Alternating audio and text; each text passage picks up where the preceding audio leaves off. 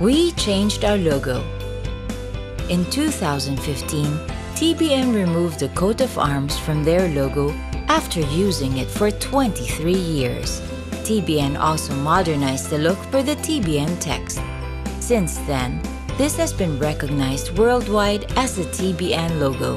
Its simple yet up-to-date design made it iconic and easy to remember.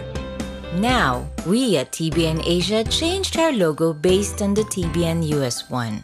Our new logo design can easily be recognized as part of the TBN family of networks.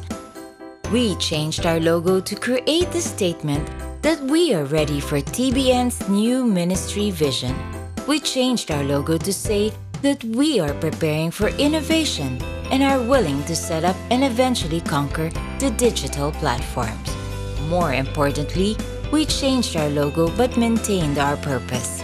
From our humble beginnings until now, our goal is still the same: to reach many and share the gospel through our programs, to touch hearts and change lives. Help us in this journey, and together, let's reach the world for Christ.